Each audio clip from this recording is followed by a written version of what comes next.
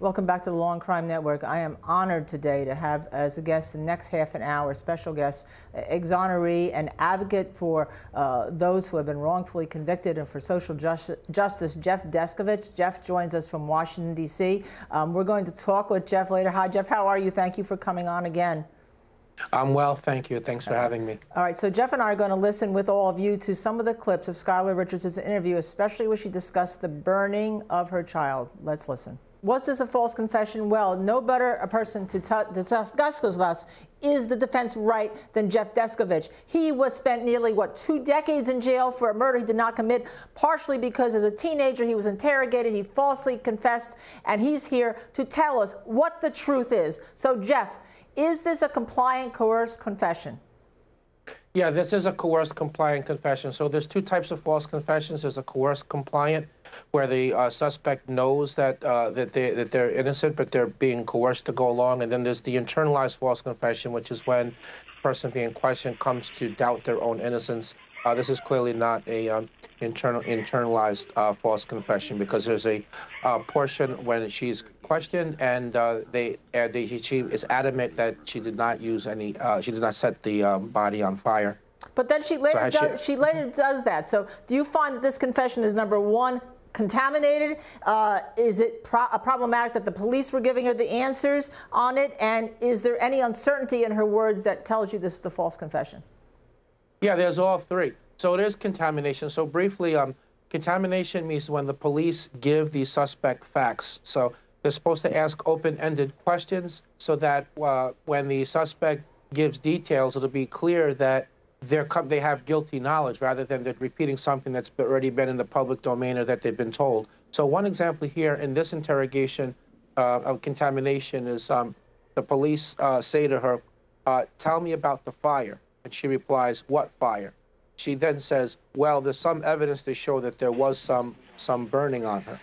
So here, instead of asking an open-ended question, they've told her that. So that's an example of contamination. What about uncertainty? What about uncertainty? Yeah, sure. So there are 13 different examples within this interrogation of uncertainty. I'm just going to pick the most obvious 3. So a question. So how long do you think that she was in the water? Answer, I don't remember. Now, somebody who committed a crime knows the answer to that. Another one. Question. So what part of the remains? Like, did you start like at the bottom, the top? Answer, I think the bottom. Question. Was it dark? Answer, I think it was like in the middle of the night. So someone making up a story, somebody lying, albeit under coercion, they don't know what actually happened, and so they kind of hedge in their language to give themselves some space, so that if they do get something wrong, they have the, well, I told you I think, as opposed to saying something in the definitive. But somebody who's actually committed a crime, they know exactly what they did and what they didn't do. So that's as to uncertainty. And both contamination and uncertainty are definitely red flags that have appeared in other cases that have ended in DNA exoneration, the convictions of which were caused by coerced false confessions. And what about the police giving her the answers in their question? Do you find examples of that? Yes, exactly. Yes, there's 13 examples. Excuse me, there's 14 examples of that. In this case, again, I'll pick the top 3. So, question. So is it possible that because you were on the toilet when you had her? Okay, it is. So that's the question. Answer, yes. Another one. What part of the remains? Like, did you start like at the bottom, the top? Answer, I think the bottom. Question. You just like the lighter on the feet or something? Answer, yes. Then one more. Was it just like a cigarette lighter? Answer, just a lighter at my house.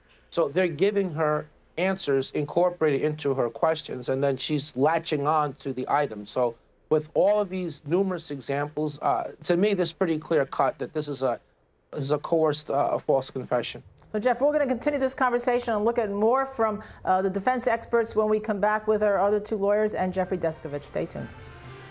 Judge Wilcott, I'd like to bring you in. Question to you. I think if I look at this, this is a compliant, coerced confession. How come judges don't, on Miranda, throw these things out? Because they turn it over to the jury to determine whether or not it's truthful or not. So instead of throwing it out, They pass it along to the jury, and this is true nationwide, Linda. And is it a problem, Anthony?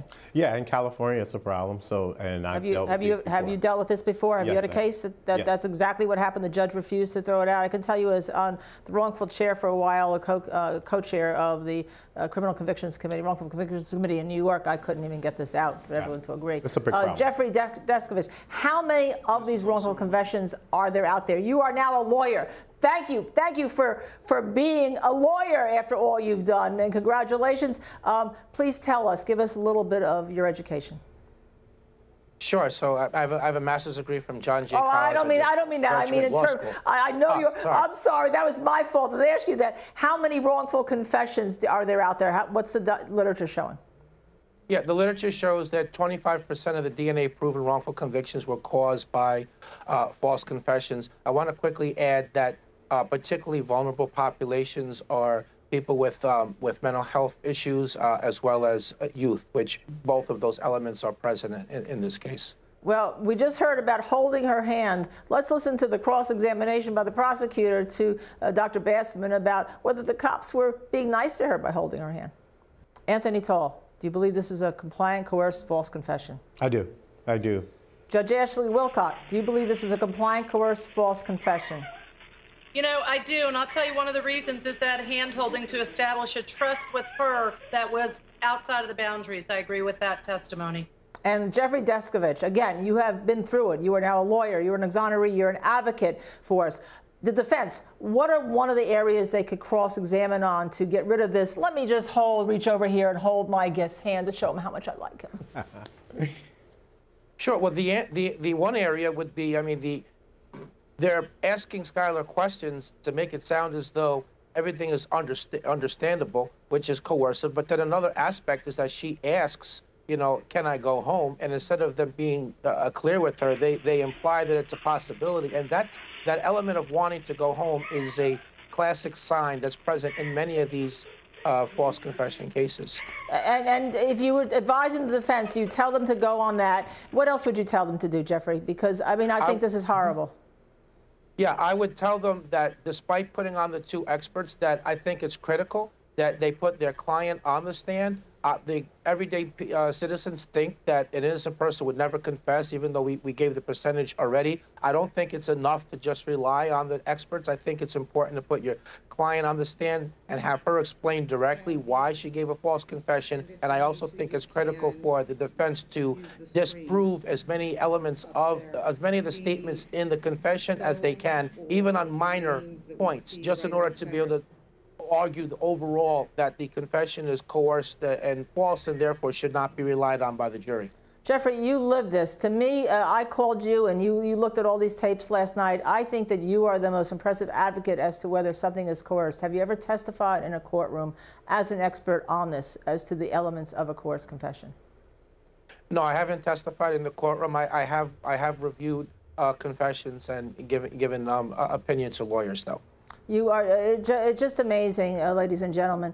Jeffrey has a foundation, the Descovich Foundation. He, as I said, he's now a lawyer. I thank you, Jeffrey, for coming on, spending all the time you did last night to review this such an important question. I hope you will come back with me again on the Law and Crime Network to explain and educate our viewers that these things happen every single day. More than happy to. It's a wonderful program. I'm glad to share knowledge. Thank you. Thank you. Ladies and gentlemen, Skylar Richardson, we will continue reviewing this case when we come back. Stay tuned. Law and Crime Network.